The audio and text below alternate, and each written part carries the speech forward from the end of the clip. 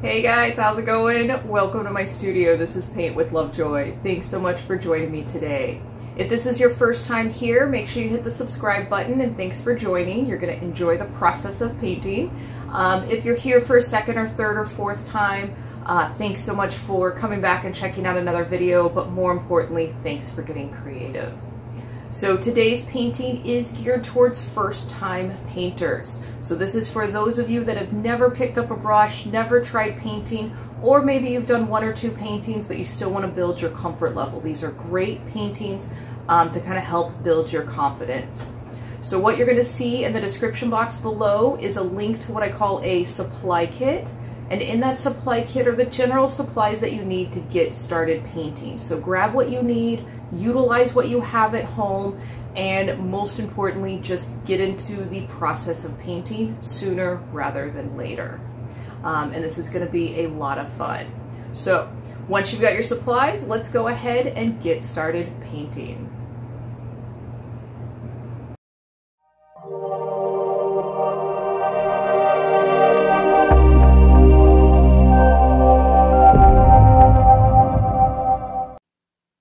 Alright guys, this is going to be another fun painting, perfect for my first time painters. So gather your supplies, head on over to your setup, and make sure you turn on your favorite music and take your progress pictures as we go through the process today. So we're going to start with that large flat brush, and you get to basically be an abstract painter as we fill in the background. So you're more than welcome to switch out colors if you prefer. So we are going to start with kind of a light yellow, and that's going to be in equal parts yellow and white. And we're basically just going to put a circle in the center, and it doesn't matter how big or if you place it a little higher towards the top or closer towards the bottom. Wherever you go is good for today. So we're basically making that circle, and then we're just going to keep expanding that circle. So this is the center of our sun, so I do want to make it a pretty good size. But if you feel like making it smaller or larger than what I do on the video, go right ahead and do that. Now, if you want, you can see that I am actually grabbing a little bit of that white, putting in the center, and then now grabbing the yellow and going on the outer ring of that lighter yellow. And we're going to kind of mimic this as we fill in all the canvas space as we reach the edges and just getting darker and darker and darker. So I do recommend, I'm using student grade paint, so I recommend that you apply your paint a little bit thicker, and that will help with the blending. And here you can see where I'm adding some of the orange and the yellow, even a little bit of white if you feel like it. And we're going to do another ring around that yellow. And then, like I said, we'll get a little bit darker and then a little bit darker. So because the paint is wet, that yellow that you put on there and now this orangish yellow, where the two colors meet with light pressure, you can just kind of go right over it with your brush and you'll kind of blend the two colors. This is a very satisfying thing to blend paint.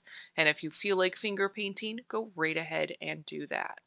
And you saw that we did grab the orange, go around the edge. We're going to do the same thing with a little bit more orange, and then we'll be doing it with the red in the corners.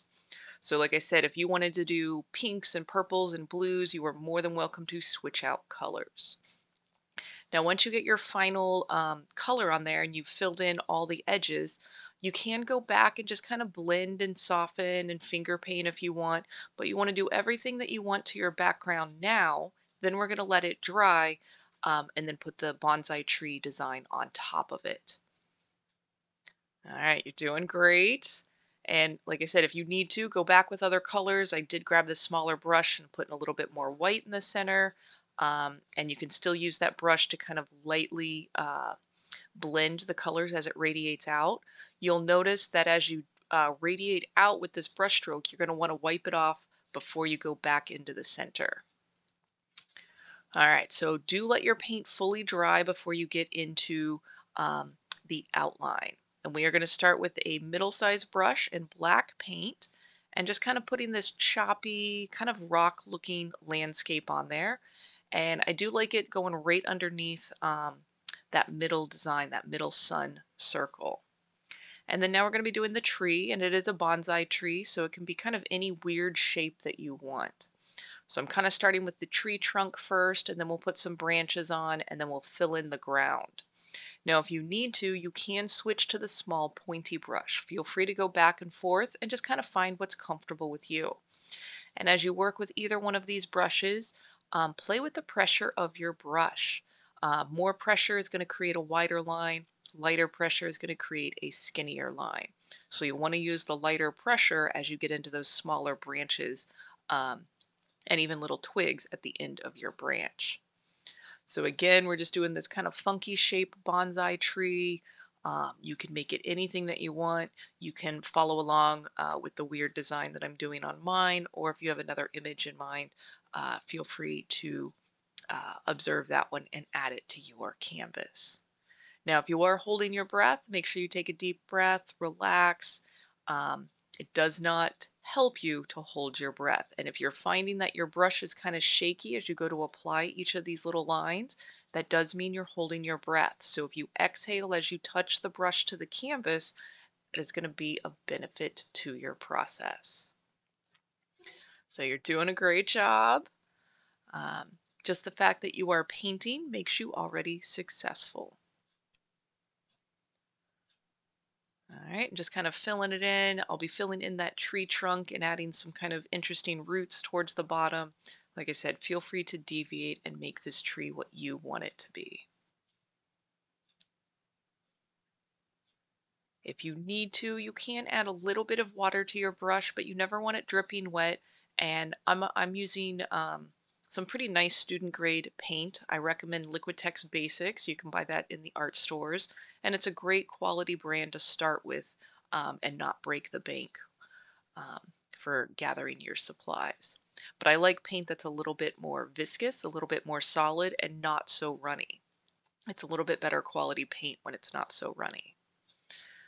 All right, so filling in that tree.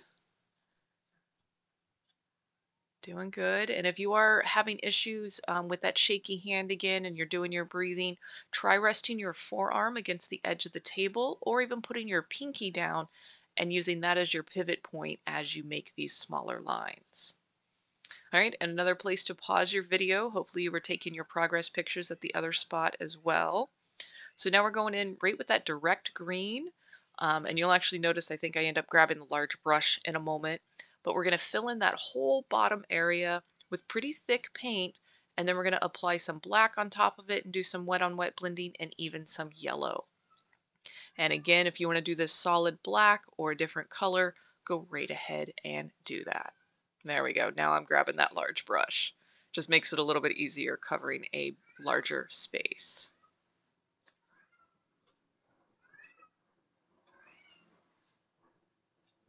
All right, doing good. And again, just kind of apply it thick with more pressure on your brush strokes will show up. With lighter pressure, um, you'll have a little bit more of a smoother effect. And then here you just saw that I grabbed the black. I'm kind of throwing it on there kind of chunky. If you end up getting too much black on your brush, just wipe off that excess paint and you can go back to kind of blending it in. And this is really quick, not a whole lot of method to the madness, but just kind of breaking up the color. I wanted more of the dark on the right side, and then with this yellow, more of the light on the left side. And you'll notice as you slap that yellow on there, it gets eaten up pretty quickly.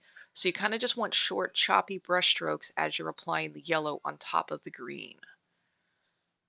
All right, another place to pause the video, take your progress photo, and again, you fully want your painting to dry. You want all that black of the tree to dry before you start putting your foliage on. So I'm using that middle flat brush, making a medium purple, and we're going to kind of hold the brush perpendicular to the canvas and literally just tap the brush for the places where our foliage is on our bonsai tree. And we'll be doing this with the darker purple and with white to give it a little hint of shading. So again, you're just holding that brush perpendicular to the canvas, just kind of tapping it to kind of create this foliage area. And as you're doing this, maybe step away from your painting and look at it from a distance of 5 to 10 feet away. Are you liking how the foliage looks? Do you want to add a little bit more somewhere? And assess that. So now we're going in with just the direct purple, and we're going to kind of put this at the bottom of the foliage. And because that medium purple's still wet, it's going to change the color. It's going to diffuse that dark purple just a little bit. So kind of like adding the yellow to the ground, you can be a little more generous with the purple paint and maybe not move your brush as much. We will be putting white on the top of this foliage, doing the exact same thing. So here we'll move into the white.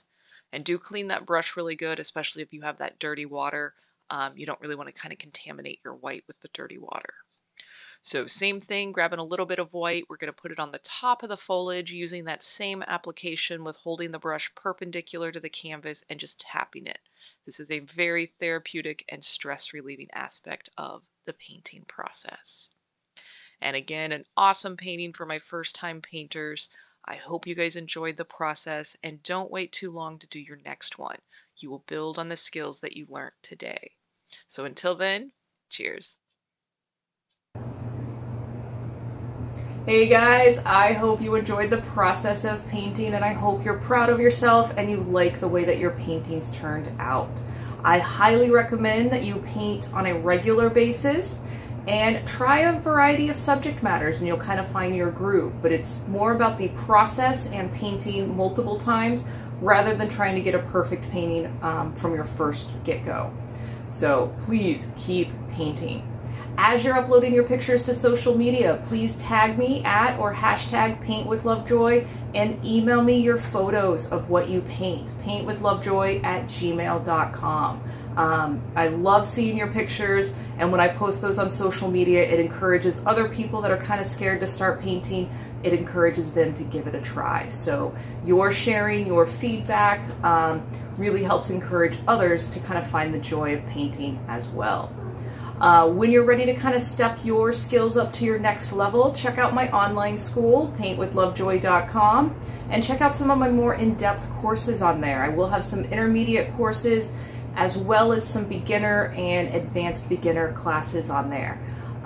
Check out the Paint Your Pet and the Palette Knife class. It's a lot of fun and they're both pretty good stress relievers. So give those a try. I think that's it. I really am glad that you guys took time out of your day to hang out with me and you got creative. Again, don't wait too long before you get creative again. So until next time, cheers.